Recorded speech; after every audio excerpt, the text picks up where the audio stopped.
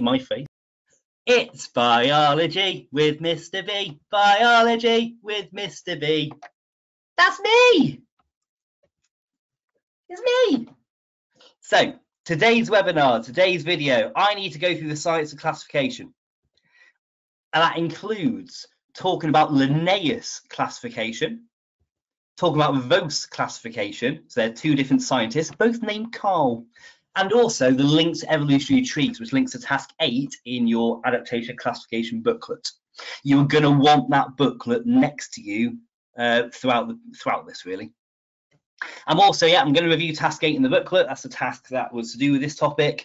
And I found a couple of extra questions that I want to expose you to. There isn't many GCSE questions to classification because it's new to the new specification. But I found one that I'd like to share. What I have got, though, is a bucket load of A-level questions. And there's only one that I'm going to share with you because it is one that you guys can do, but it's just quite clever. Right. So I'm not going to read through this. What I'm actually going to do here is actually show you, this is the main bit where we'll be working. For me, you should, especially whilst you do independent study, you should be all about the booklet, all about those learning objectives in the front of that booklet, the spec points. The stuff I'm going through today is everything in this classification bit. So all this 4.6.4, Linnaean systems, evidence-based things where Vos's domain system comes in and the evolutionary trees. So it's just this bit, much smaller than that first bit, isn't it? Much, much smaller. So let's go back here. Carl Linnaeus, a Swedish scientist, he thought to himself, if I've got loads of different organisms, plants, animals and such, how can I structure them? Effectively, he was just quite sad and liked putting things in groups. Like when I was 2, I liked putting all my toy cars in colour order because, you know, I'm really cool. So Carl Linnaeus was just as cool as me. Originally, he thought there were only 2 kingdoms, animals and plants. If he saw something green, he just presumed it was a plant. He didn't have a microscope, couldn't actually look like the DNA or how it was different. And he classified organisms into a pattern. Kingdom, phylum, class, order, family, genus, species. Kingdom, phylum, class, order, family, genus, species. Kingdom, phylum, class, order, family, genus, species. I have to stress with you, the biggest thing that you need for your GCSE in the whole thing of classification is to remember that order. There's only been a couple of years of exams, and on every single year there has been a classification question where a couple marks is dedicated simply for you guys knowing the order. Kingdom, phylum, class, order, family, genus, species. If you don't walk into an exam without that recall, without that knowledge, you're not going to get anywhere. And the mnemonic is a really easy way to do it. Got a nice question here. Do we need to remember the animalia bit as well? You absolutely should know the names of the 5 kingdoms. You do not need to know any specific phylums, classes, orders, and so on, but you should know the 5 kingdoms: animal, plant, fungi, prokaryote, and protist. You should know those 5. Okie dokie. The second bit of knowledge here are animals are always named by what we call our binomial system. Bi means 2, nomial means name. So 2 name system. And we always use the genus and the species. So in that example we've got at the top here, well, the actual name of a tiger, if you went to see it in the zoo, it would call it the Panthera tigris. Notice that Panthera is with a capital P, and the species name tigris is all in lowercase. That is an important rule that you must follow. Genus, species is the binomial name. The genus always has a capital letter, and the species is always fully lowercase. There is another little potential rule that you might need to follow here.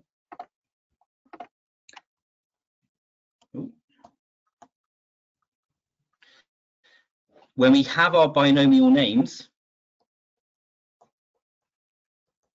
and I'm going to do the humans, so humans is Homo sapien, our genus is Homo, our species name sapien. If you were to do this writing, you would actually underline it. Binomial names would be underlined. If you were to do it on a computer, so if you have access to laptops in your exams, you actually find your binomial names would be in italics. In the same way, if I go back to my PowerPoint, notice how, because this is on a computer, notice how Panther tigris and Homo sapien have been written in italics. So that yellow box of rules, you do need to follow it, I'm afraid. Welcome to the first poll that Mr. Bateson has made. So, boys and girls, this is a very difficult question. Linnaeus came up with 5 kingdoms. They were plant, animal, fungi, prokaryote. And what was the other? And close it. Congratulations to the 95% of you who put protist. So, next bit. Poll number 2. Are you ready? A kingdom is the first level of Linnaeus classification. What's the 4th? Can you remember the order? And we close it. 80% of you say in order, 9% saying family, 4% phylum, 7% saying genus. Let's just very quickly show it, prove it. Kingdom, phylum, class, order, family, genus, species. So if kingdom was number 1, 2, 3, 4. Correct answer was order. So there were a couple of other tasks in this PowerPoint. Again, if you've done it, then find your work and we'll very quickly go through it with a green pen. That'll be absolutely fab. If you ain't done it yet, well, I still need you to do it, even though I'm going to go sort of just talk about it now. This is the type of question that you might see in a GCSE exam for 2 marks. I'm not saying it's a difficult question. It should be an easy 2 marks for people going into the exam with some knowledge behind you. So binomial name for giant panda, you wouldn't be expected to know that. You wouldn't instantly be expected to know what a giant panda is. You're not expected to know any classification names, binomial names, other than probably Homo sapien, come exam time. But you are expected to know kingdom, phylum, class, order, family, genus, species. So filling in this left-hand side should be a doddle. The right-hand side might be a little bit more tricky. But you should appreciate that this is the animal kingdom. Chordata, by the way, just means backbone. And then class. So something that's below a vertebrate, but above a carnivore. So the class is where we get mammal, mammalian. Or if it was like a crocodile, be reptile, or a frog would be amphibian in this part here. But again, you can green pen that as you want, as you will, in your own time. And again, Miss Hall, when she made this, she's put other little examples that you can have a go at classifying different organisms using the information that you're given. It's a really good thing to do, really good sort of question to do. And again, she's giving it there so you can green pen it in your own time. So, boys and girls, this is my A-level question. There is nothing in this question that you cannot do except potentially the very last one, because I've not spoke to you about domains, but if you've already looked at that work, you might actually know what the 3 domains from Colvos actually are. All this is this is a passage about water bears. If you know what water bears are, they're sometimes called tardigrades. Water bears are the ones where they can survive in any sort of situation. There are water bears on the moon as we speak, just sitting there doing nothing. This question is not in your booklet. This is an extra one that I've just put into my PowerPoint and to this webinar for you because you're special. Thank you for tuning in. So I promise you, the only thing you need knowledge-wise for this question is the order. Kingdom, phylum, class, order, family, genus, species. If you've got that, you can answer this, I promise. The water bear, that is its binomial name. And again, if you know what the binomial name is, you'll know whether Echinacea is the kingdom, phylum, class, order, family, genus, or the species. You'll know whether Trisotosus is the kingdom, phylum, class, order, family, genus, species. You can do this. So I'm going to give you the poll, and then I'm going to go through it all. So we'll all have the explanation. We'll go through it. We'll get the right answers. So my poll is, let's actually find it. So this is the order of answers that hopefully you've got, hopefully you've written down. Hopefully at least one of them matches what you did. It might not. If you do one that matches what you did, whichever matches it may be closest.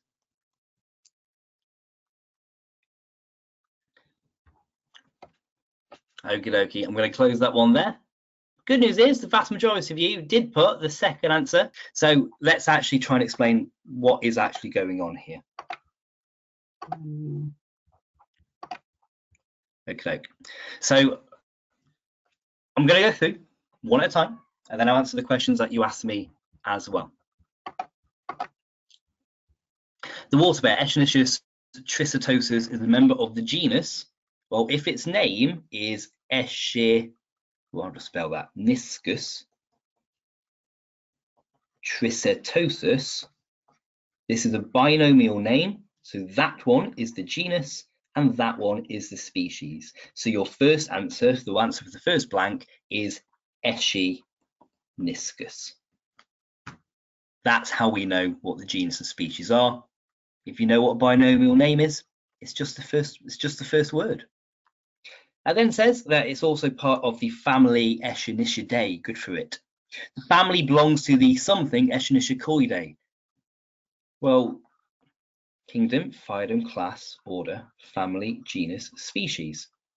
So if I know what the family is, Echinaceidae, well, that belongs to the order. Belongs to the order, Echinaceidae. Sorry, I've written the order there on this one than the family, haven't I? Its family name was Echinaceidae. Echinaceidae. There you go. That's incredibly scruffy, but there it is. So the family was Echinaceidae, and the family therefore belongs to the order Echinaceicoidae. So the answer number 2 was order.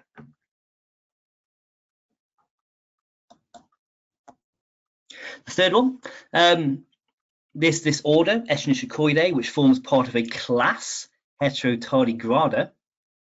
Water bears, also known as tardigrades, are classified into a blank of their own called tardigrada. So again, kingdom, phylum, class, order, family, genus, species. We know the species, Trisotosus. We know the genus, Echinacea. We know the family, Echinaceidae. We know the order, Echinaceicoidae. Wow. We know the class, Heterotardigrada. And then they're classified into something of their own. Well, that something of their own must be the next step. So that third one is phylum. Has to be. They've got a phylum of their own called Tardigrada. And yep, tardigrades form part of the kingdom. These are water bears, so the clue bear hopefully gives it away. This is an animal. You appreciate that water bears are like microscopic, like mites. They are absolutely teeny tiny, can only see under a microscope. These aren't giant bears that we're sending to the moon. Yeah, beautiful. Do you need to underline each part of the classification? No, only genus. Only genus would be underlined, but as you can see, it's already got underline. It's already got dots, isn't it? Underlining it, so you wouldn't lose marks in an exam if you didn't underline it. Isn't that lucky? The last one, within the domain, and again, you might not have looked at domains yet. It's what I'm going to talk about in a sec. The domain in this case was eukaryote, because animals are all eukaryotic. Remember that from your cell structure. So other little questions that I've had here. One of you has just asked for a list of all the different kingdoms. It was on the PowerPoint slide just before, but there's 5. So there's the animal kingdom, plant kingdom, fungi, prokaryote, which is just the posh name for the bacterial kingdom, and then you've also got your protists, which you might remember. Protists, for example, ones that cause malaria from the disease topic. I've had a question, what about eukaryotes? Eukaryotes aren't a kingdom. The 4 kingdoms, animal, plant, fungi, and protist, well, all 4 of them are eukaryotes. All 4 of them are eukaryotes. But that's what we're going to discuss. We'll discuss that. We'll go through that in more detail when I do domains. Now, for this next bit, you're going to want to find your booklet and you're going to want to find task 8. I'm going to go through task 8 in this next little bit. Okey-doke. Classification is actually useful, I promise. It's not just for sad scientists going, oh, I want to put things in groups because I'm sad. No, it has actually got a useful purpose. We classify, yes, to organize things, to make it easier for a worldwide access, but we also classify because we need to classify to help our understanding about evolutionary links. If you can classify and you stick to the rules of classification that Linnaeus put in for us for kingdom, phylum, class, order, family, genus, species, if you look at 2 organisms classification lists, you can actually work out how closely related they are from a common ancestor. You can almost work out how closely related they are to do with evolution. So in this example here, we've got Sumatran orangutans, Borneo orangutans, and then humans in the middle. We know that these 3 are incredibly related because they have the same kingdom, same phylum, same class, same order, and even the same family. We then know that humans are not as related to Borneo orangutans compared to Sumatran next to Borneo, because Sumatran and Borneo orangutans have even the same genus, Pongo, which, by the way, is just a brilliant genus name. Humans are different. So in this, out of these 3, Sumatran and Borneo orangutans are the most closely related. They have the most recent common ancestor. Whereas humans, although clearly very related, having the same family, have clearly evolved their common ancestors slightly further back, because they've got a different genus. Now you might be thinking, how the monkey do we know whether something is the same family or genus? Yeah, we look at anatomical structures, what they look like. The real scientists look at the biochemical nature as well. We look at the DNA. We look at molecules, enzymes that they use in respiration. Because enzymes in respiration, they've been conserved throughout history. If an enzyme like changes shape by a mutation, then the enzyme won't work because enzymes are specific. And therefore, if it's one enzyme for respiration, they can't respire, which means they can't release energy, which means they die. So looking at the biochemical properties actually gives us really good understanding about evolution, helps us classify, and classification helps us understand evolutionary histories. So there was a nice example of pandas and red pandas. That's what this diagram is here for, showing an evolutionary tree between them. Because clearly pandas and red pandas must be linked. They must have some quite close evolution, but how close? So I am going to go through task 8 because you can just read. If you haven't done it, well, oh well, it's not going to hurt. If you have done it, well, you can green pen mark it. And obviously you can go back to when I save on YouTube, you can go back and look at it then. So drawing a ring around the correct answers. Now you've not done about Darwin yet. So maybe these questions are maybe slightly harsh. But let's see what we came up with. Darwin's suggested theory of evolution here is by natural selection. Darwin's theory was natural selection. And he says that all living things have evolved from simple life forms. We all started incredibly simple, like single-celled organisms, and we've become more and more complex over time, billions of years. Most scientists believe life first developed about 3 billion years ago, 3 billion years ago. And Darwin's theory of evolution was only slowly accepted by other people. And we've got to give 2 reasons why it was only slowly accepted by other people. So let me talk religion then. You can have an answer about religion, but it's not because they're religious. It's because most religious people at the time believed a different thing. They believed in another theory of how life came to be. They believed in the creation theory. It's not the fact they were religious, it's because they had a pre-existing belief, creationism. a pre-existing belief. Now we've got evolutionary trees. So this is a relationship here between, a relationship between whales, cows, hippos, pigs, and camels. Oh, they're all cute mammals. The model shown is an evolutionary, so yeah, that's an evolutionary tree. So tree for 1 mark is there. Which 2 animals are the most closely related? Well, the ones that are most closely related have a common ancestor that is closest together. So hippos and pigs, their common ancestor is this little bit here where they link together. That is closer than the relationship of any other 2. So hippos and pigs are the 2 most closely related. The 2 least closely related are camels and whales. The question I've been given is, and I would listen to this one, how do you get a whale from a camel? You don't. Don't ever believe, and this is actually what a lot of the people in the 1800s did to basically smear Darwin. They spread around the lie, the rumor that Darwin believed that humans have evolved from apes. No, that's not true. Camels have not evolved from whales. Whales have not evolved from camels. What an evolution tree shows is how closely they once were the same species, a common ancestor. So this dot here, where they're together, that was a completely different organism. Before whales, cows, hippos, pigs, camels even existed, there was a completely different organism here, which, again, we're talking billions of years ago, potentially, which over many millions, over millions of generations, has changed so much that now we have whales and we have camels. Evolution is such a difficult thing to think about because it's so big. And in our lifetimes, we can only see such little changes. I agree, it probably was a wacky organism. Well, it wasn't. This organism here is going to give rise to whales, cows, hippos, pigs, and camels. Isn't it not just a generic mammal?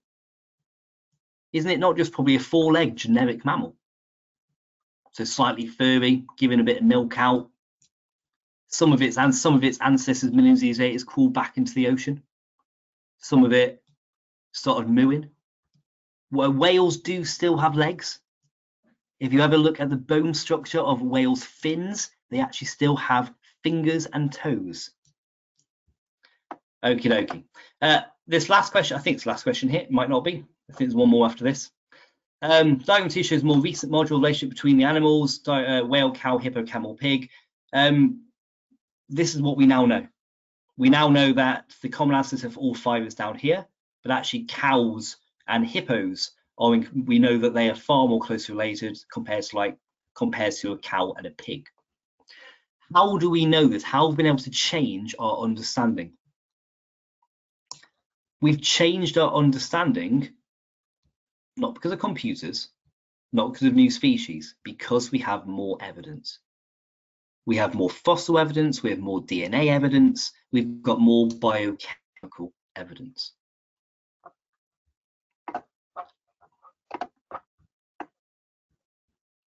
Okie dokie.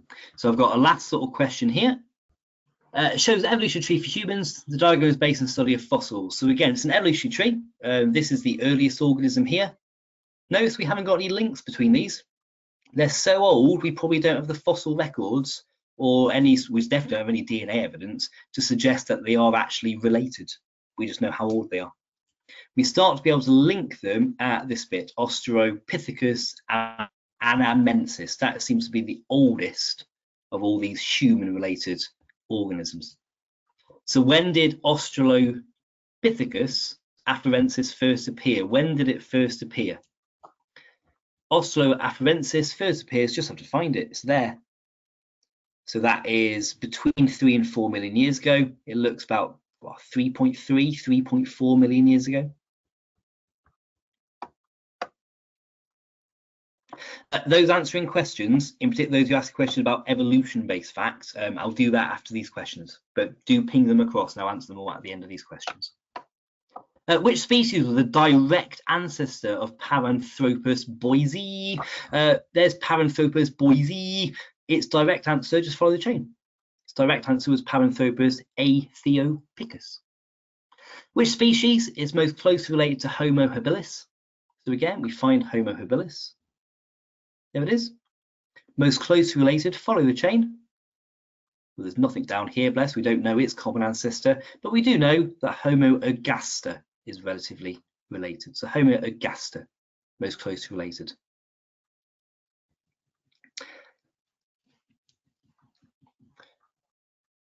Okay, you're asked just a question about Homo erectus. About 250 fossils of Homo erectus have been found. 50 of them have been found in China. A Chinese scientist suggested the hypothesis that Chinese people evolved from Homo erectus. Most scientists do not agree with that information, with that hypothesis. Use information above and from the diagram to suggest 2 reasons why. Let's use the information above first. Apparently, Chinese people evolved from Homo erectus. Yet only 50 of the fossils out of 250 found in China. What about all the 200 fossils? Not all the fossils were found in China. That's evidence as to why that Chinese scientist is probably wrong. If I now go across to this, if I look at Homo erectus, which is here, well, there is no link between Homo erectus and Homo sapien. So he said this hypothesis was that Chinese people, which we presume, oh no, they are definitely Homo sapiens. Oh God, they are definitely Homo sapiens. Well, if they evolved from, if Homo sapiens evolved from Homo erectus, you would have a line, you'd have an arrow joining the 2 together. They did not. Homo sapiens evolved from Homo heidelbergensis, then Homo erectus, whatever that says, and then Homo ergaster. They did not come from Homo erectus. So there's your 2 reasons there. So first reason, not all the fossils found in China. Second reason, Homo sapiens did not evolve from Homo erectus. They evolved from Homo ergaster instead. This second quiz 2 mark here, by the way, is exactly the same as the one we saw right at the start of task 8. It was a long time because people already had pre-existing beliefs, creation theory. They didn't have enough DNA evidence or fossil evidence. Okay, I've only got a couple of questions. Firstly, one of you has asked, is this part 2? Yes, this is part 2 of Adaptations and Classification booklet, the part 2 PowerPoint. The second question was, is evolution that humans evolved from apes, or that humans and apes have a common ancestor? It is absolutely that humans and apes have a common ancestor. Humans have not evolved from apes. So, Linnaeus only believed there were 2 kingdoms, animals and plants, but now we know there's at least 5. We know that because of improvements in microscopes. We understand biochemical processes like DNA. We understand DNA much better. And because, therefore, we've created new kingdoms and even new models. The model you need to be aware of, and this is the model that actual scientists use, is the domain system. I'll very quickly go through the PowerPoint, but then I want to kind of draw it so you can actually see it. I don't think the PowerPoint does this justice. Colvos did a lot of biochemical research about organisms' DNA and also organisms' enzymes, so biochemical. And he develops, basically, his main sort of science was he looked at the bacteria kingdom, the prokaryote kingdom. And he discovered when looking at their DNA that actually just in the bacteria kingdom, there is such a significant difference of their biochemistry. In such a way that there were some types of this bacterial kingdom that were so different to others, they were biochemically as different as a mammal is to a bacteria. So he, instead of using the 5 kingdoms, he classified all the organisms into 3 domains.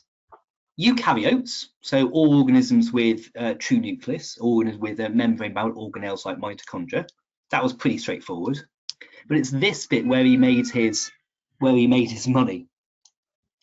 There were some types of bacteria that were really, really primitive, usually lived in very extreme environments. You might remember the term extremophile from part 1 of this topic. And he called them archaea. So we're really simple, really primitive, and lives in very extreme environments like really high temperatures. And then there were the other types of bacteria, the ones that like lived inside human beings, lived inside other organisms. And he called them eubacteria. You can just call them bacteria. Now, what a lot of students tend to find a little bit difficult is the link between those 3 domains and the 5 kingdoms. So hopefully I'll be able to draw this for you.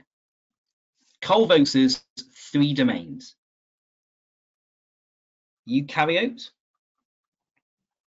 archaea, and bacteria. That was his 3 domains. If I draw the kingdoms underneath, well, animals are eukaryotes, plants are eukaryotes, fungi are eukaryotes, protists are eukaryotes, but the prokaryotes, and this is the weird bit, the prokaryotes, despite kingdoms being lower than domains, there's only 1 kingdom in the 2 domains of archaea and bacteria. So there are 4 kingdoms that make up the domain eukaryote. There's actually only 1 kingdom that makes up the 2 domains archaea and bacteria. Have a go at that question. It's not in your booklet. This is an extra one that I found from a 2018 GCSE paper. So you can have a look at that whilst I'm maybe answering a few extra questions that people are getting.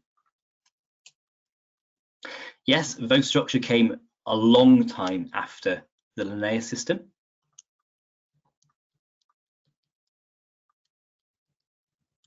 The domain system is actually above the kingdom. Domain is above kingdom. I'm just going to exit this PowerPoint so I can get my remarkable and just do a bit more drawings. So if you put Vost and Linnaeus, I'm going to spell Linnaeus wrong than I am, together, domain actually comes first, then kingdom, then phylum, class, order, family, genus, species. Okay, what I'm just going to do very quickly, I'm going to redraw it all the way out, but this time I'll write the terms in as well. So the very highest form of classification is Colvos's domain system. And there are 3. There's eukaryotes, archaea, and bacteria. Underneath that, we've got the kingdoms. So in the eukaryote, there are 4 kingdoms. There's the animals, plants, fungi, and the protists.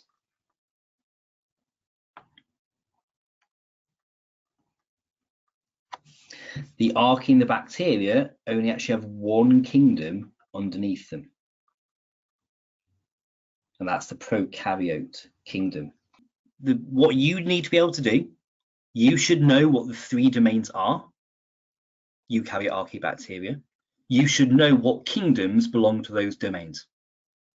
So you should know that eukaryote domain has 4 kingdoms: animal, plant, fungi, protist. You should absolutely know that it is, in terms of domains, you should know that is Colvos who's responsible for that, in the same way that you should know Linnaeus is responsible for the kingdom, phylum, class, order, family, genus, species. So I'll just have a look at this question then.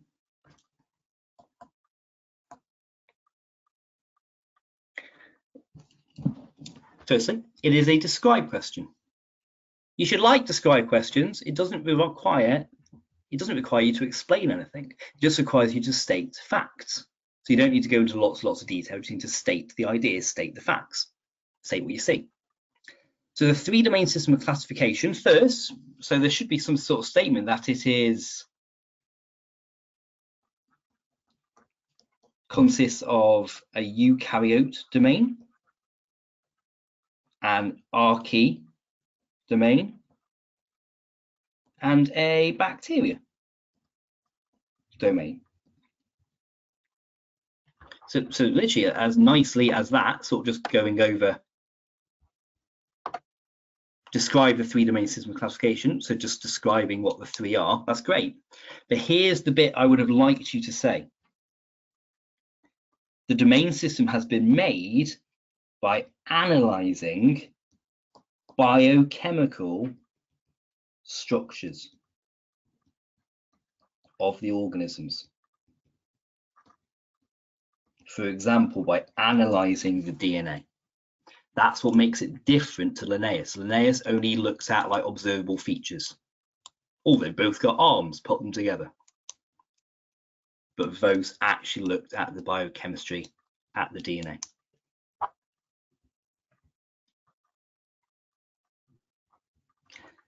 Right, there is one final thing to do on this webinar. That's poll number 4. So, boys and girls, you have a final question. Are you ready? Are you steady? What did Vos use to further develop the classification system?